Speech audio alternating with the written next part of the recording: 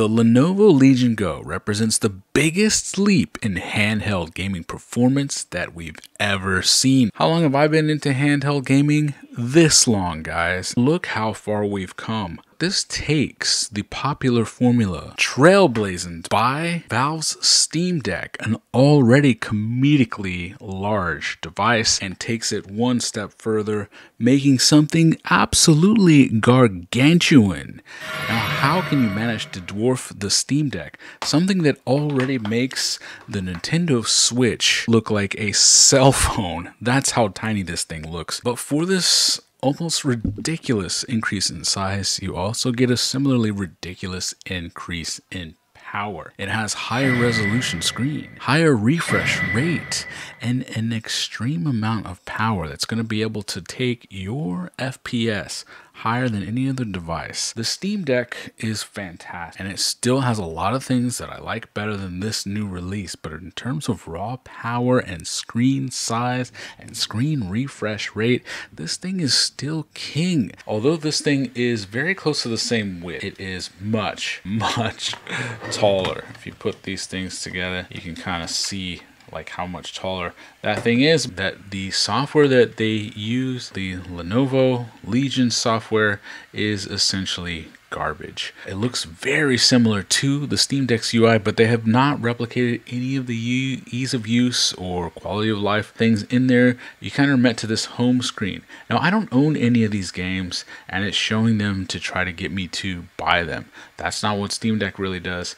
Now, if I want to go into my library, I can click in here, and it doesn't look nearly as nice as the Steam Deck, and it's kind of clunky, and I really don't like it. Thankfully, though, in the newest version, you can actually opt to not boot directly into this. So my recommendation is to just not even use this at all. I turned on that setting to not put it by default. Don't love how this is all the way at the edge.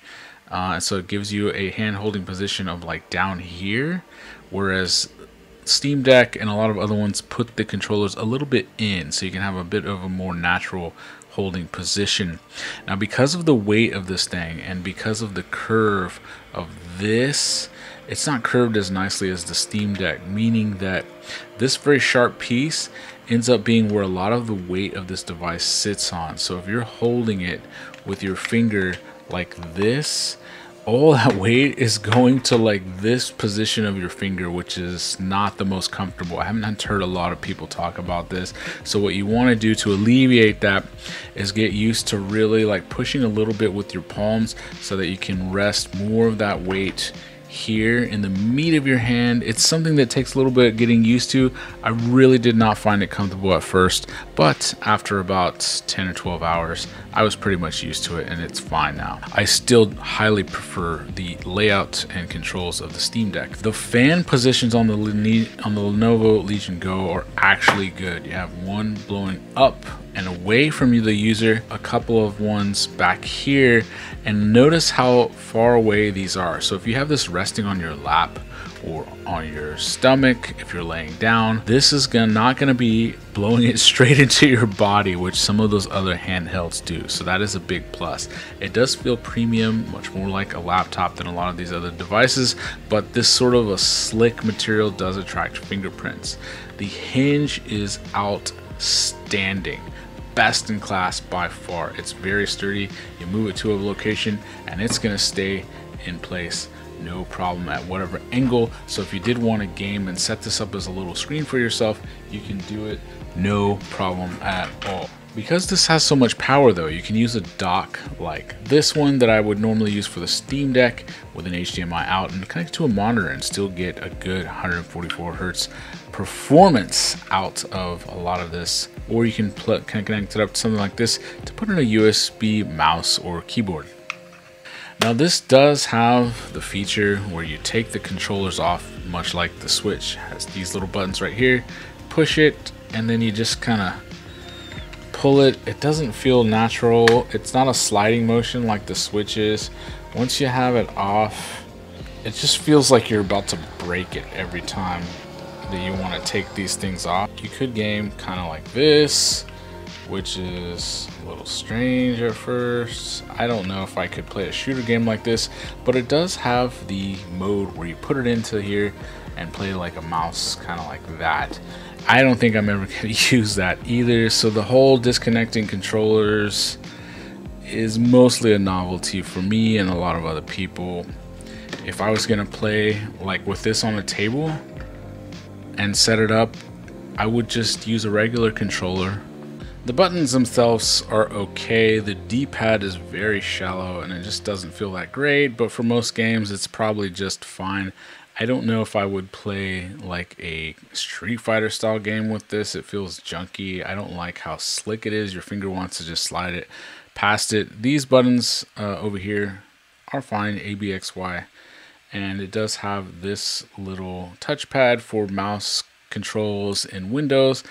I don't love the location of it, but that's not really that big of a deal. I rarely ever use one, much less both of these on my Steam Deck, so it's just kind of nice to have in one of those computing situations where you need it, but it's not something you're going to use every day. If I needed to do some major settings overhauls, I would just hook up a keyboard and mouse and go about it. Ports at the top, you have your SD card slot up here and USB-C in order to charge or connect to other peripherals. And I like that you also have another USB-C at the bottom. The back buttons on the back, I never use these on handhelds, so I can't really comment too well. They do seem in a little bit nicer of a place than Steam Deck. Aside from this one on the side, this is just kind of in the way and I've hit it a few times on accident. I don't actually map anything to this, so it's fine, but if you had a game where this did register an input, it would be annoying for sure. The ROG Ally is out and it's a much more palatable size and form factor, but part of what makes this thing so special is the increased screen size, 8.8 inches. While it does seem silly, if you look at the ends where the controllers are, it's much more in line with the Steam Deck size. So if you're used to using a Steam Deck, your hand holding position, at least distance wise, is going to be similar. Actually using it is the size and weight a big deal.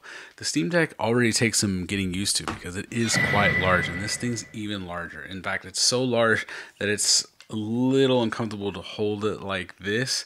Normally I carry the Steam Deck like this because the screen does cover up so much of this bezel. The bezel's so small, which is nice, but it does mean that if you carry it from the front, you're going to get fingerprint smudges all over the nice. The 8.8 inch 144 hertz refresh, invaluable for playing a lot of certain games, especially shooters where you need to be able to see someone across the map. I found that playing things like Fortnite or Call of Duty were just a lot easier with that more screen size.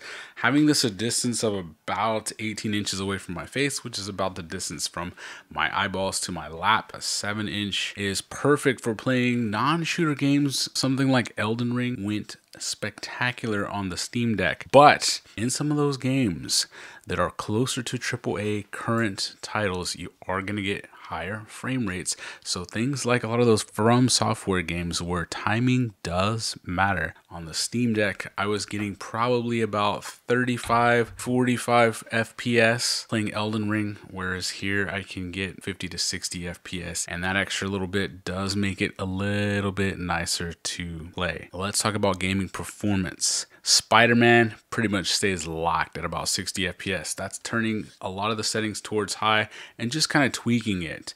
With the Steam Deck, a lot of times you have to put most of the settings towards medium to get playable frame rates. Even then on the Steam Deck, very similar, I could get closer to 30 to 40 FPS. But here you get almost always 60. Now, that game does require some nice timing, but not as much as Elden Ring, so it's not as big of a deal, but it just does look nicer. You can crank the settings up higher and get better frame rates. God of War, I was getting about 35 to 45, 55 FPS in here. Not as high as those other games because it is a little more graphically demanding. Elden Ring, like I said, 50 to 60 FPS. Sekiro, which is FromSoft's older title based in a samurai, was actually perfect for this, as I could get very close to 55, 60 FPS, and that one has timing being so critical. And so just those fraction of a seconds being able to update to your eyeballs just a little bit better means that it's just going to be a little bit easier to play. Fortnite, I was able to get several first place finishes playing Fortnite, and that's because I could get all the way up from about 90 to about 140 FPS with this thing on mostly high settings. Let's talk about Windows versus Steam OS. A lot of people, this is the biggest gripe and the biggest reason why you would want a Steam Deck, because it does deliver you much more of a console-like experience.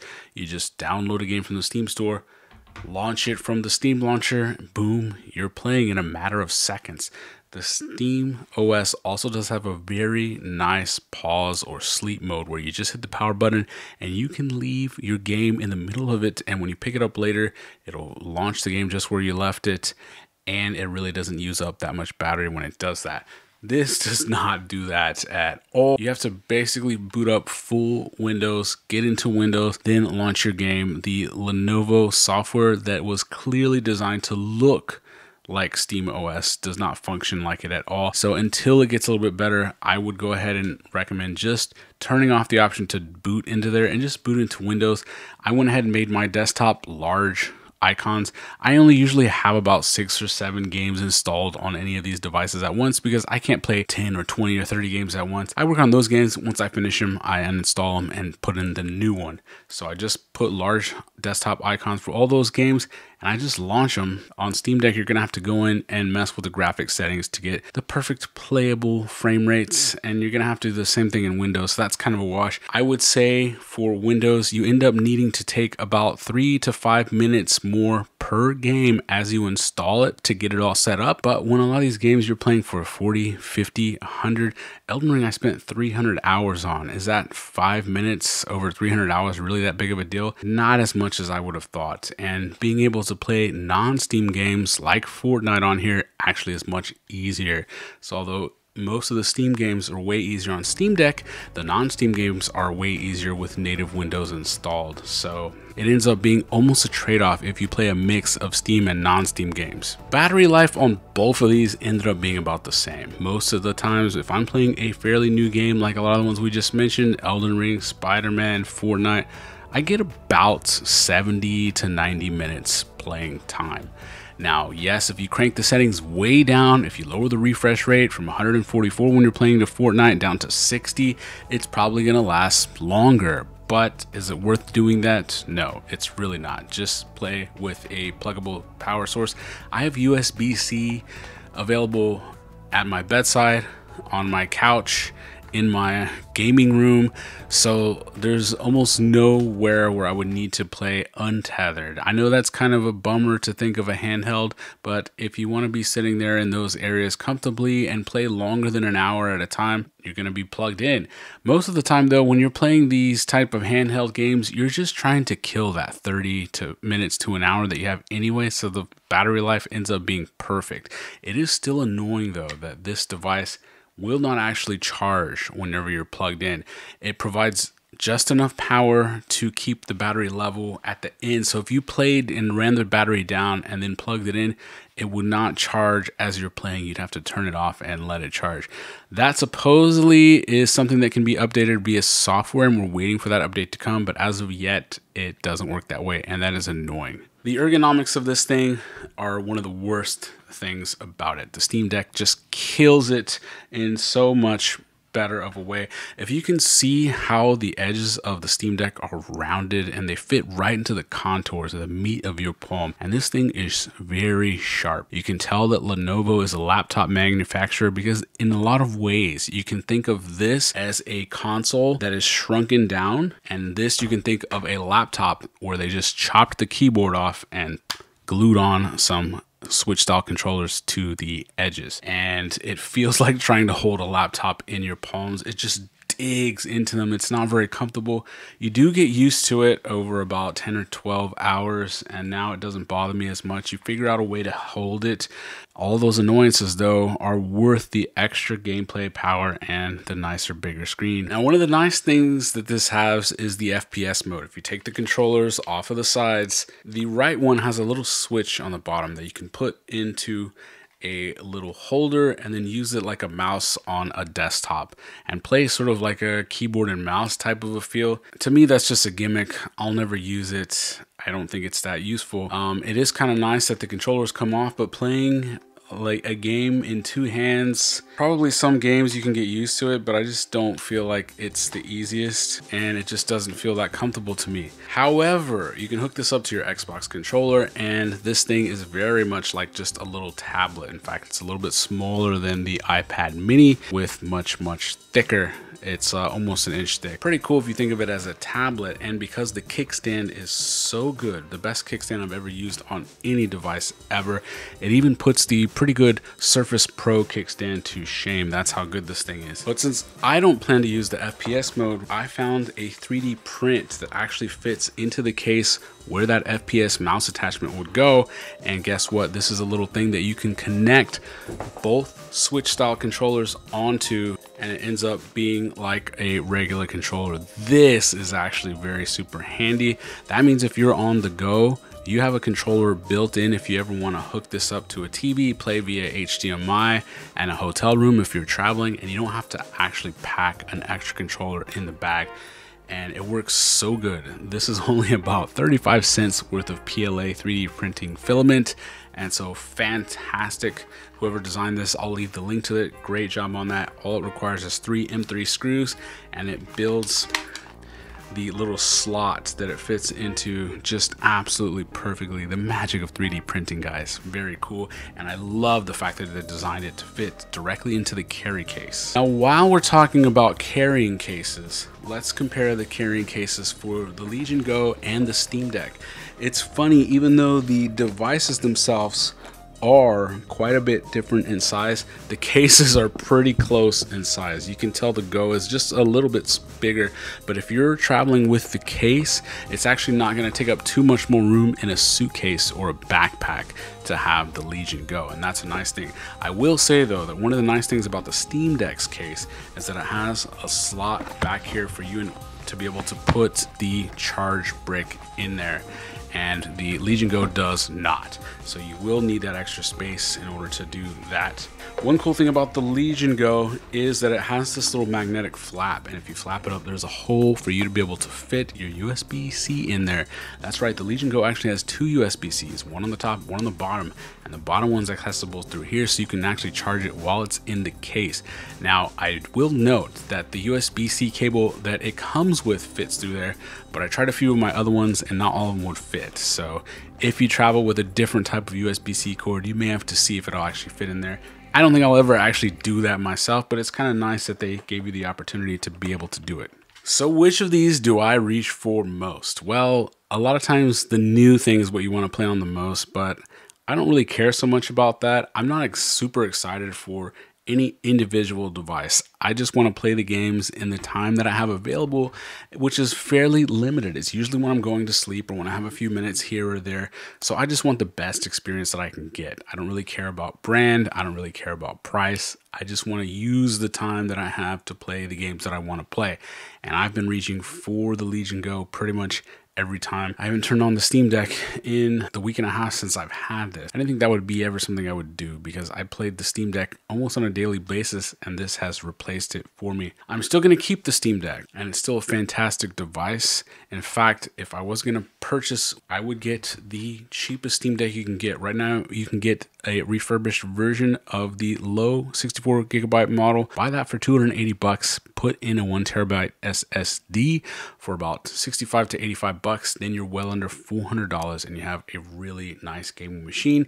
The Steam Deck, after all, is on par graphically with about the PlayStation 4. This is a big step up though. It's very close. For some games, it's going to be equal to a PlayStation 5, but not all. Sometimes PlayStation 5 is still going to edge it out for certain things. I used to be a PC gamer way back in the day in the original Modern Warfare 2, way back when, and then it just got too expensive to maintain a PC, and console gaming was for me.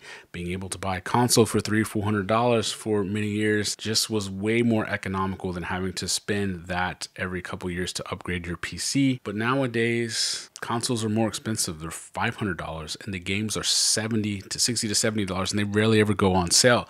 Whereas Steam For PC, you can get PC games for a really good price a lot of times. Being able to log into your Steam account on any type of these devices and download your whole game library. You don't have to go and rebuy all your games when you go from Xbox One to Xbox X or PlayStation 4 to PlayStation 5, because you always have access to the latest version of whatever games that you already own by becoming a PC gamer. And now that you can do it for less than the price of a PlayStation 5 or a little bit more than the price of a PlayStation 5, but have a lot more flexibility, now's the time where a lot of console gamers are going to just be done with trying to get a PlayStation 5 through scalpers prices. I know now they're finally in stock, but I just was such a turnoff spending over a year trying to get a PlayStation 5 and ultimately being unsuccessful. Now I'm pretty much all on PC, and this allows me to do it on the go. Yes, I do have a gaming laptop that will perform better than this, and when I have time to go play in my office, I do use that. But if I had to compare how much of the 300 hours that I played on Elden Ring, did I cover it portably on my Steamdeck, I would say probably about over 200 of those were here, less than 100 were on my PC gaming laptop. It's just because for most of us, we have more time to game from the couch or the bed or an airport when you're waiting for your flight or in a hotel room. It's just the magic of this type of a device. I really hope that they can shrink it down. I think 8-inch would be a perfect screen size. I really feel like you could actually fit an 8-inch screen in something that is closer to this size. So I'm waiting for that type of a device. I'm not married to any of these. I'm not a Steamdeck fanboy. I'm not a Lenovo Go fanboy. I'm just a fan of being able to play the games I want when I want. So as soon as that magical device that has the power of the Legion Go in this size, I'm gonna get it. But until then, Legion Go it is, fellas. Let me know in the comments what you are playing on. Are you still playing on console? Are you about to dip into something portable? Are you trying to figure out how much you should spend? I was very lucky that I got this 1 terabyte version through Best Buy Open Box for only $5.99, normally $750, and that helped tip the scales in me trying this thing out, knowing that for that cheap of a price, if I didn't want it, I could go ahead and sell it for the same price I bought it for, so no problems there. What games are you playing right now in the comments? Right now, I'm on Sekiro and Fortnite just to be able to test this thing. I played a lot of Fortnite to be able to test the FPS of this thing, and I just really started getting into it, so I just kept playing for fun on the couch in the living room while the ladies are watching The Bachelor. Not a bad way to spend your time. If I had to pick which device gets my rose, it's gonna be the Legion Go for now.